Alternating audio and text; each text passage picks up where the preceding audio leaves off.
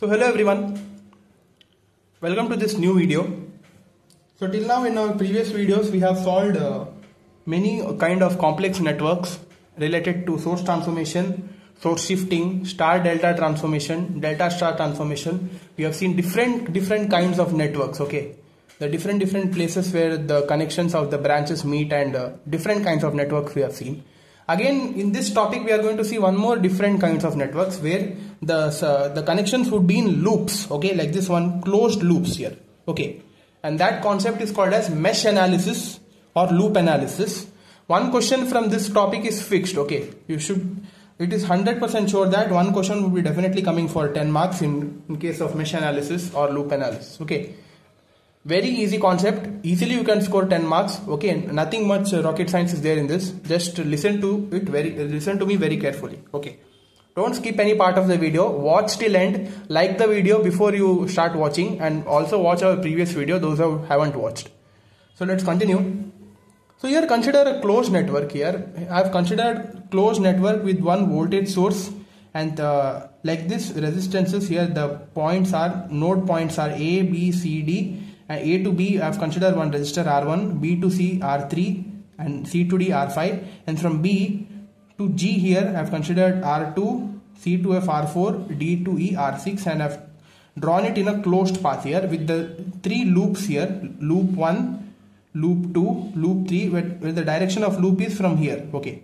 It starts from here and ends at here. It starts from here, ends at, okay. You can consider even the opposite direction, no problem, okay. It's not that you should be considering only this direction, but some of the values would be getting changed. Not values, the current directions and the values of current should be getting changed. So you can consider any direction, no problem. So like this, in this simple network I have considered these three loops, and now we should be knowing the concept of KVL in this case. What is KVL? Kirchhoff's voltage law. This you have already studied in PU.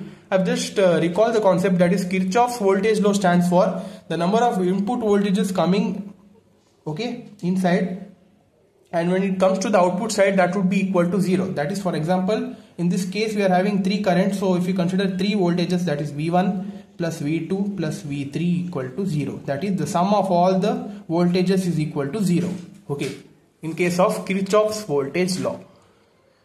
On applying KVL through each loop, we can find the current for flowing through the loops by attaining the following loop equations, okay. You should be attaining the loop equations in this case, and we should be finding the current through each loop, okay. Our goal here in this case, we should be finding the current through each loops, and we should be writing the final answer.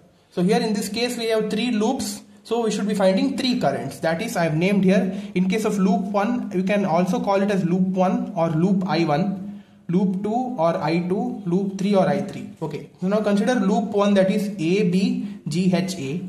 So in this case apply KVL. Whenever you apply KVL, the equation of KVL is for voltages, that is V1 plus V2 plus V3 equal to 0, right. So whenever apply KVL at loop 1, so consider this loop 1 here. In this loop 1 we have considered the direction of loop to be from here to here, right. So whenever we see, we should be considering the outward signs of all the components, that is voltage source, resistors, or whatever are there. See, for example, here first we have one voltage source E, okay, its outward sign is plus, so we should be writing plus E first, okay, that is one voltage source. Next we have one resistor here, but we know that in case of KVL we should be having a value of voltage only, so that's why along with this resistor we should be considering the loop current I1 also, that is minus I1 R1. I told you that you should be considering the outward sign. Outward sign of this resistor is, this is plus and this is minus, so the outward side is minus, so I have written minus sign, I1 the loop current and R1 the resistor. Since we know that I into R, that is I into R is equal to V, or V equal to IR, so that's why I have written here I1 R1, so that this KVL would be getting satisfied. Similarly now minus I1 minus I2 into R2. Why I have written I1 minus I2? Because this resistor R2 is common for both the loops. This is in between both these loops, that is I1 and I2. So that's why I have written I1 minus. Why I have written? Because see here, this outside minus, you understood it, why I have written, because this is the outward sign here, minus. When we come whenever the loop direction is like this, the outward sign is minus. So minus of I1, I have written as is. Why this minus? Because if you see here, this resistor loop direction, whenever we see from here, it is minus, and for this loop it is opposite. So here we have minus, right? For this loop the direction is here plus minus. Okay, so that's why here the outward sign is minus for this loop. So that's why I've considered minus I2 into R2. Whenever we have any resistance between the loops, you should be considering both the currents and writing that. Okay, now nothing much to do, simple max, substitute take the brackets and multiply these two terms, solve it, and we would be getting one equation like this. Okay, name it as equation 1. Similarly do for loop 2 as well as loop 3. I've written it, you can copy down if you want and understand how these equations are written as I've explained you. Okay, analyze these equations. Similarly for loop 2 and loop 3, like these three equations you should be attaining. And here we have written the values of currents and resistances, but whenever we solve the problem we would be having the values of resistances. Okay, that I will be telling you while solving the problem itself. Okay, so like this you should be attaining the loop equations. Then what to do? By these loop equations we can find the corresponding value of currents I1, I2 and I3 through each loops. That I'll tell you while solving the problems. Okay, how to find the currents. It's very easy. Some of the calculation tricks and by using the calculator, it would be very easy. Okay, I'll tell you that. So hope this concept is clear about mesh analysis. So that's all of the brief description about mesh analysis. So now we have two problems. Let's solve those two problems now. Very easy problems. Okay. So this is the first question here of mesh analysis. So using mesh analysis, find the current through this 4 ohm resistor. Okay, you should be finding the current through this 4 ohm resistor using mesh analysis, where they have given one voltage source 40 volt, another voltage source here as 10 volt. Seeing the direction here, this is plus minus, this is minus plus. Okay, so hope this you might be knowing. The longer line is plus and shorter line is minus. This voltage source symbol, hope you might be knowing. Okay, and this is one complex circuit where we are having two loops in this case. Okay, and I told you that we should be knowing the concept of KVL. So now without wasting any time, this is loop 1 and this is loop 2. So consider loop 1, apply KVL on loop 1. That is, we know that KVL is sum of all the voltages is equal to 0. So that is, first write if you want, that is V1 plus V2 plus V3 equal to 0 in order to avoid confusions. Okay, start from here, see the outward signs. This is plus, since this is a voltage source only, so directly write plus 40. Okay, and see the outward signs here when the loop is going here. So this is the outward sign, minus. So minus, write the value of resistance 8 along with the loop current here I1. Okay, so that's why I have written I1 here. Similarly, check for outward sign here. This is minus, so minus 4 into, because this 4 ohm is between these two loops. So what I have told you, first write the lower loop current, that is first loop current should be writing at first. Okay, I1 minus I2, because I've told you, right, for this loop this is the negative outward sign, and for this loop here this is the negative outward sign. Okay, so that's why we will be getting here minus I2. So we have written V1, V2, V3 is equal to 0.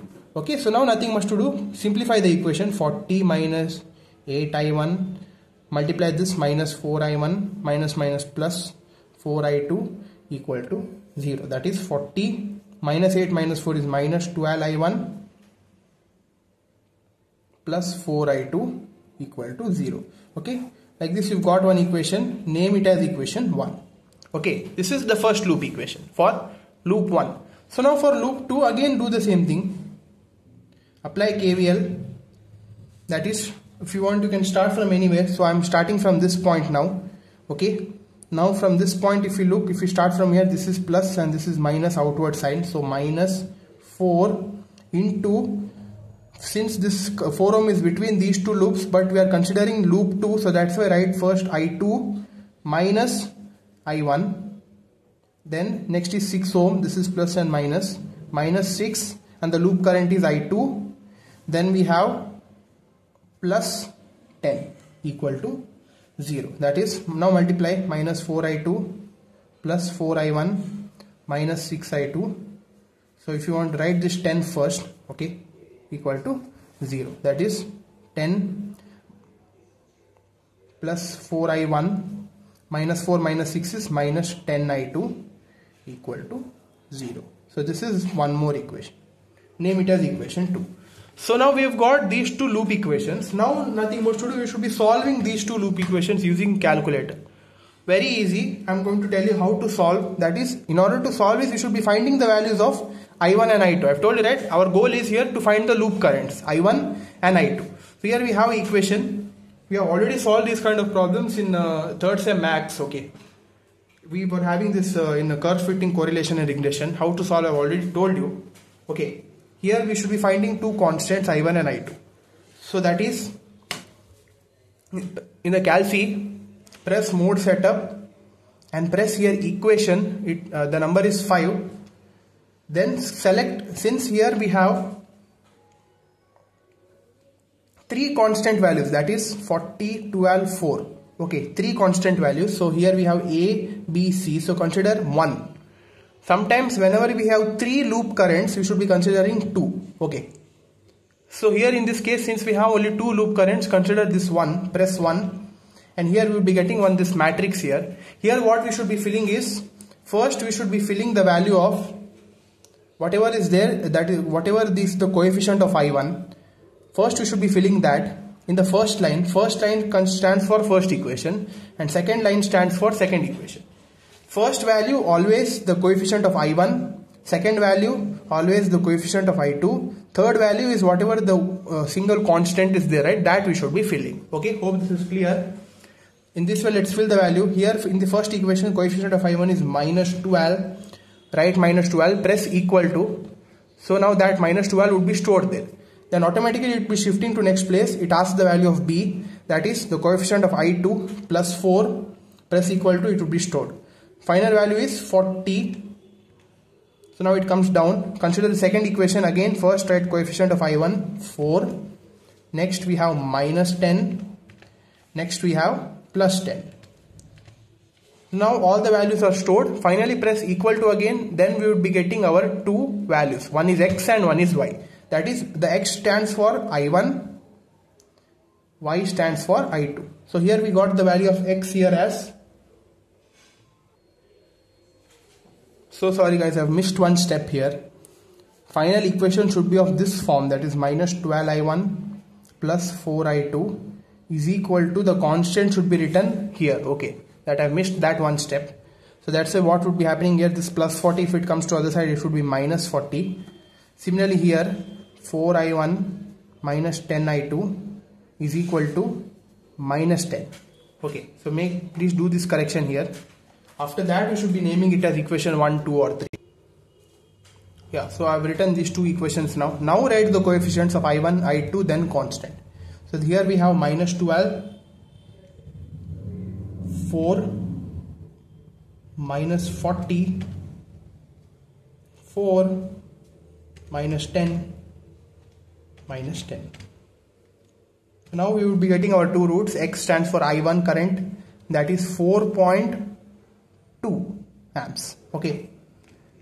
Next we have Y, that is 2.7 amps. 2.69, you can round it off to 2.7. So like this we should be getting the current. Okay. Hope this is clear how to put in the calculator after solving loop equations. Like this you would be getting the values of I1 and I2. But our goal is, they have asked here to find the current through 4 ohm resistor. That is 4 ohm is here. But we know that 4 ohm lies between these two loops. So that's why what we should be doing is, current through 4 ohm is equal to I1 minus I2. That is 4.2 minus 2.7. Why? Because since this is between these two loops, but the greater current here in this case is I1, not I2. We know that the current value cannot be negative. It would be always be positive. So that's why whichever is the greater current, that minus the lower current. Okay. Whenever we have a resistance between the two loops. So here, that's why I have written here I1 minus I2. I of 4 ohm is equal to 4.2 minus 2.7. So that is equal to 1.5 amps. Current through 4 ohm. So in this way, we should be solving for mesh analysis or loop analysis. Is this clear, guys? Yeah, so now we have one more problem. Let's solve it. So this is that problem. Again the similar kind of problem, no change. In this case we are having 3 currents, that is I1, I2, I3 and 3 loops. We should be solving for 3 loops. The method is same, not much. So without wasting time, let's solve. First consider loop 1, that is this loop I1. Apply KVL for that. Start from here. The outward sign is plus. Since this is a voltage only, so plus 100. Then this is the outward sign minus 6 along with the loop current I1. Since it is R into I, that is equal to V, so that's why according to KVL. Minus 6 I1. Then we have this minus 4 into, since this 4 ohm resistor is between these two loops, but we are considering loop 1 first, so that's why I1 minus I2. Okay, so that's all. That is equal to 0. So now solve this. 100 minus 6 I1 minus 4 I1 minus plus 4 I2 equal to 0. That is 100 minus 10 I1 minus 6 minus 4 minus 10 plus 4 I2 equal to 0. That is minus 10 I1 plus 4 I2 equal to 100. Bring it that side, minus 100. So this is our equation. Name it as equation 1. Okay. Similarly for loop 2 now. Apply KVL for loop 2, that is this loop. Start from here. Plus minus, this is the outward sign here. So minus 4 into, since this 4 ohm is between these two loops, but we are considering loop 2, I2 minus I1 in this case. Here we have written I1 minus I2 because we are considering this loop. Now we are considering loop 2. So I2 minus I1. Then next is minus 2 and the loop current is I2. Next we have again 4 ohm, that is minus 4 into, since this 4 ohm resistor is between I2 and I3. So I2, since we are considering loop I2 minus I3 equal to 0. So solve this again. Minus 4 I2 minus plus 4 I1 minus 2 I2 minus 4 I2 minus plus 4 I3 equal to 0. That is, first write 4 I1,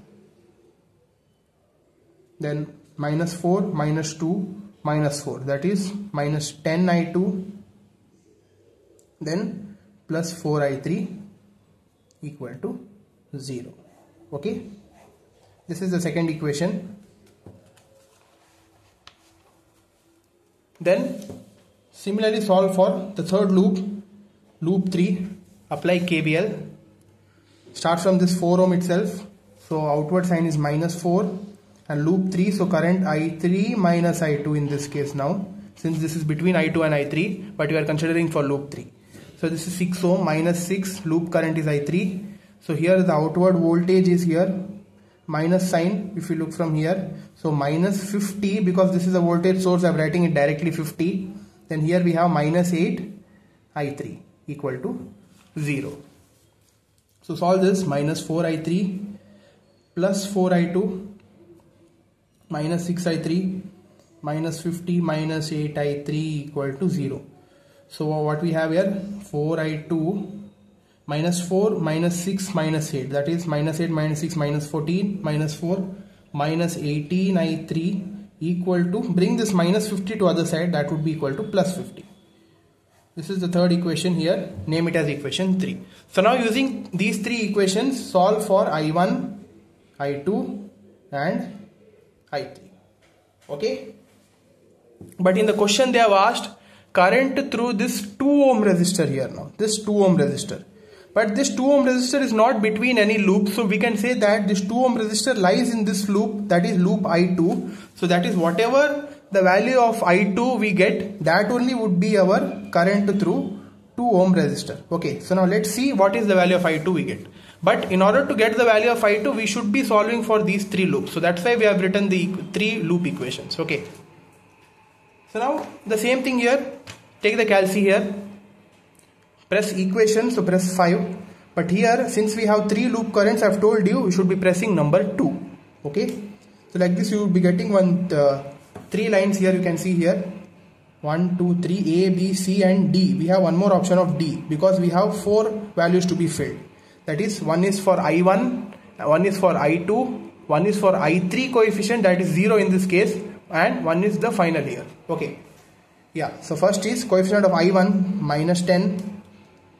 Then it is plus 4 coefficient of I2. Since we don't have I3, so that's why you should be considering 0. You cannot neglect that. Put the value of 0. Next is minus 100.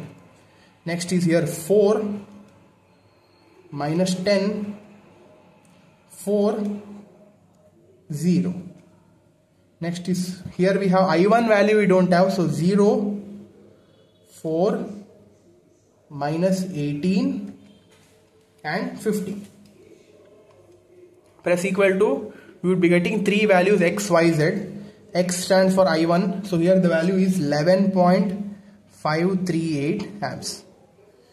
Next y we would be getting, that is I2, 3.846 amps. Next is z, that is minus 1.923 amps. So like this we got 3 loop currents, but here according to our condition, current through this 2 ohm resistance is equal to I2, that is, so our answer is I of 2 ohms is equal to 3.846 amps. Okay, so in this way we should be solving this problem here. Hope this is clear. So that's all for this session, guys. We have solved 2 problems related to mesh analysis and I've introduced with the topic of mesh analysis. So please, those who do not understand this concept, please look at this video, watch this video till the end. Very easy concept and very fixed question. Okay, this is a sure question for 10 marks.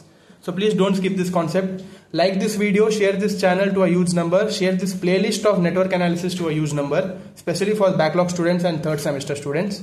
Also, it is available in our description. Those who want other subjects related to electromagnetic theory, control system and all, those are having backlogs. It is available in our description. You can check it out. So that's all. Thank you.